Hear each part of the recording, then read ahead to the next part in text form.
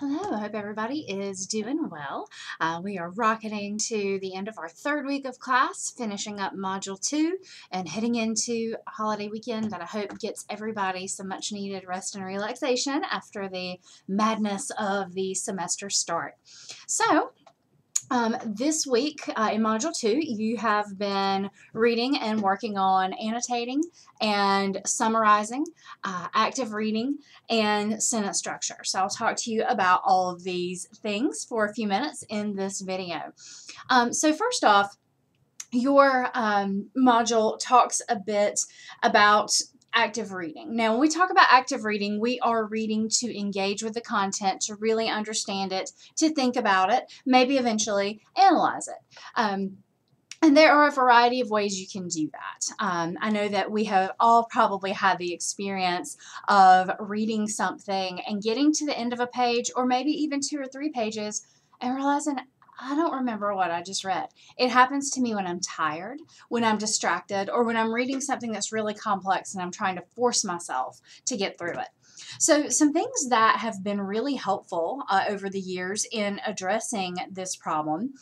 First of all, breaking your reading into smaller portions. Sometimes we try to cram all of our study time into one big session because we have that day off or away from our kids or whatever. But that can be counterproductive when you try to push through and you can't, take the time to process the reading and take the time to understand it.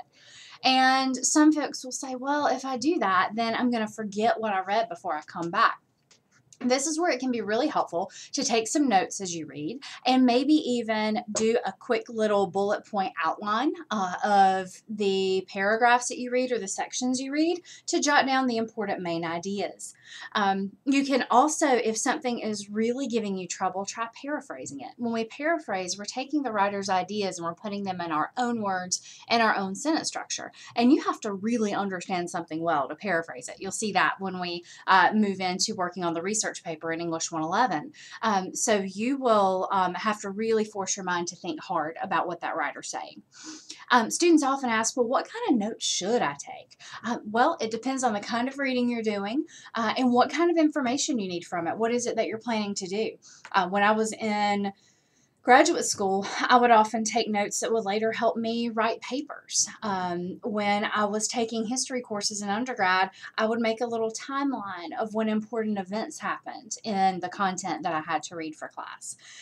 If I was working on some science readings, I would define words I didn't understand. If I was reading some super complex novel, a lot of characters, I had to read one in graduate school that had something like 35 or 40 characters. I kept a log of new characters so that when somebody was introduced, I could look back and go, I don't know this character, let me jot their name down. Or I'd hear the name and go find them and remember where they were introduced and how they fit into the story.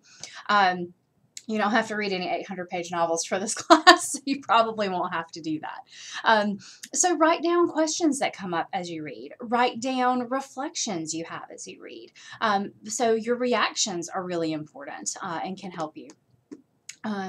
And part of being able to read actively really involves having the time to do it. I know time management is a struggle for many of us. You can see one thing I never managed to do is have the time to clean my office. But we have to block time for school. I always tell students, treat school like your job. Block time to work on it and make that, a non-negotiable appointment.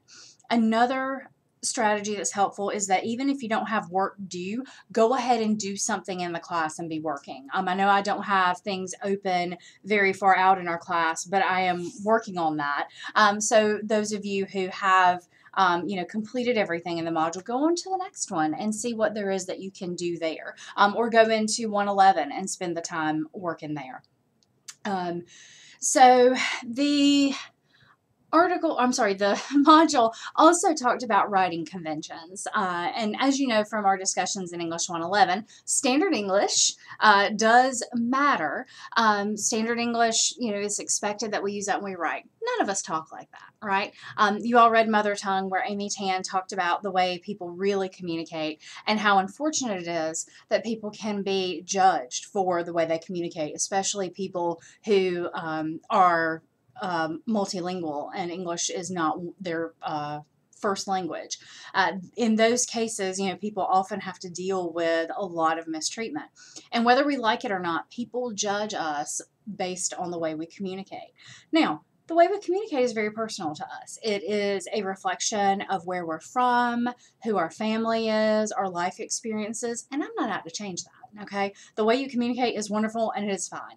However, when you're writing for college classes, when you are creating a resume for a job, when you are engaging in work correspondence, we have to use those standards.